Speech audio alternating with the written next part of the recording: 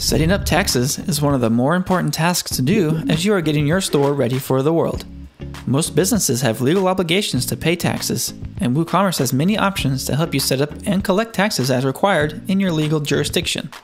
Be sure to research and ask what is required in your country, state, etc. Let's get started. Head to WooCommerce, Settings, and then Tax. If you don't have a tax tab, then jump over to the General tab and enable taxes. Back in the Tax tab, we begin on the Tax Options submenu. First up, Prices Entered with Tax Option is a very important option for how you manage taxes in your store. It determines how you will input product prices later when creating products. First, you can choose, yes, I will enter prices inclusive of tax, meaning all your products already include taxes in their price. The other option, no, I will enter prices exclusive of tax, would mean that your product prices are set excluding taxes. Your taxes are then calculated in addition to your product prices. Next is the Calculate Tax Based On setting. You can choose between Customer Shipping Address, Customer Billing Address, and Shop Base Address. Just note that the address field needs to be filled in to get the taxes to calculate if you have different taxes between different locations. For most stores, shipping tax class based on cart items can be left as is. This means tax classes and their costs are based on the items in the cart. For example, if a product was set as a reduced rate product, your reduced rate taxes would apply. If this is not the case in your tax jurisdiction, please choose a different tax class appropriately. If your tax laws require rounding is done last, when the subtotal is calculated, enable the rounding option. Otherwise, they will be round per line.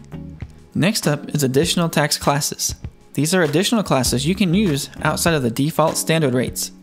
In most cases, you will want to use the standard rates class. If, however, you sell goods which require a different tax class, you can add those classes here.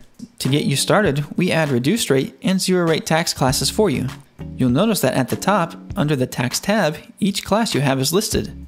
Selecting a class will take you into its tax rates, show you the current rates, and let you set up new ones for that class. The next setting, Display Prices in the Shop, determines how prices are displayed in your store, excluding the cart and checkout pages. Choose from Including Tax or Excluding Tax. The display prices during cart and checkout is just like the display prices in the shop, giving you a separate control to show or hide tax prices on the cart and checkout pages. Next, you can add a price display suffix that shows after your product prices. This could be, for example, including sales tax to help explain your pricing. Finally, you can choose to display the tax totals as a single total or as itemized. A single total will show one tax charge, where itemized will show each applicable tax rate. With that, we've covered the basics of the tax settings. We have examples and further reading in our documentation.